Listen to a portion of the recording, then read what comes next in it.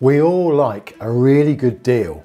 In fact, promotions and offers and products can increase your profits quite rapidly. With Black Friday, Cyber Monday, and the holiday seasons ahead, many people are now putting products up for sale. But can any type of business offer products, even if they don't have a shop? Could you offer your services as products? Well, in today's video, I'm going to show you that regardless of what your business type is, you can get products and offers out there. And I'm going to give you 2 good reasons why you need to do that today if you want to maximize your business profit. Also, we'll look at this sales wave and also how a French market can inspire you to do the right things to get more sales. So let's take the first area you need to consider, and it's really down to the wave. So this is the annual tidal wave that's going to come along very soon. So at what point do you think you should be putting your offers out and preparing for them? Is it A, B, or C? Well, the answer is A. You know, heading into that potential spike without a strategy is like turning up to a marathon without your trainers and without any preparation at all. And the trouble is most react too late. They wait until it's actually arrived, so they go for B or C. And by then, of course, they've already missed out. The algorithm hasn't really caught them as an offer. And so before long, they wonder why it is that they don't succeed with offers and products. So in a moment, we'll show you some really good ways in which you can strategize and do that today in preparation for some further sales. Now, before I show you how the French market also can help you, let's look at the second area that is the reason why you need to get your products and offers out there today. And it's the fact that every business can do this. So you don't need a shop to sell products. For example, if you have a home gym where you train perhaps a personal trainer, you could package things up into perhaps timescales. Or maybe if you've got several lessons, you could get 1 free every 5 you buy. And in that way, you can then do offers with that product too. It could be for beauticians or hairdressers. They package up 2 or 3 things. Maybe one of those things is free with the package. That's another way of selling the product. But the reason why we're particularly intent on offering products is that Google's now rewarding that. Google's wanting businesses to offer products, and it's actually spent some time recently in making products come to the fore of the Google business profile. So I mentioned earlier that any business can have products, and I'm now going to show you 4 ways in which we can get these products up on Google business profile, and also how you can then attach a offer to that product to help increase sales in the coming few months. So the first thing to do is to actually add the products themselves. And the best way to get an idea as to what's working is to look at what your competitors are doing. So do a search for your type of business locally and see what products others are offering. And that will inspire you to see what's working. And that will also give you some ideas as to perhaps ways in which you've not thought of packaging your products, particularly if you're not actually having a shop where you've got products to sell. Once you've got an idea, then think in terms of what would work for you, how you could offer that product, and then you can go to Canva or Photoshop and produce a graphic that you can then upload, and then you can just think about how you're going to word it too. Google's recently been refocusing on how products are presented.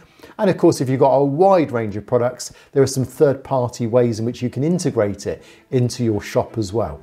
But there's a previous video I've shown how you can do that. You can also put some schema markup into your Black Friday page or any of your pages. You can put the offers in, you can have the URLs and the images, just follow it through on the process. I'll put a link down below so that you can then go to produce this. And you can see how Google is really rewarding this as well, because it now picks this up, it shows these results. You can even test it with Google too, so you can just go to the page. Once you've uploaded it into your website or you've added it to your HTML, you can then check to see if that source code works. If it works, you can add it then into your code. And that just means that Google's going to pick this up and put your products into its results. So it will do it not only with Google Business Profile, but it can do it also by means of these rich results using the markup. Secondly, you need to appeal to customers and do that through offers. Now, offers is another section of Google Business Profile. So you've got to think in terms of what is it your customer would really respond to as an offer, particularly with a Cyber Monday sale or a Black Friday sale coming up. You might want to then think in terms of what would work. Would a percentage off work? Would perhaps a buy one, get one free work? This is where that story of the French market comes in, because when you look, like I was recently at a French market, you just notice that some things work and some things don't. So in this case, you can see this guy, it's prime time, lunchtime, but no one's buying from him. And yet in the very same market just round the corner there, this guy has got a 30-minute queue of people wanting and waiting to take his food. Now it may be that once you get a certain amount in the queue, FOMO kicks in, where people have this fear of missing out. Why is it everyone's going there? Maybe that must be the best place to purchase dinner at this time. The fact is you get this kind of escalation once people feel they're missing out.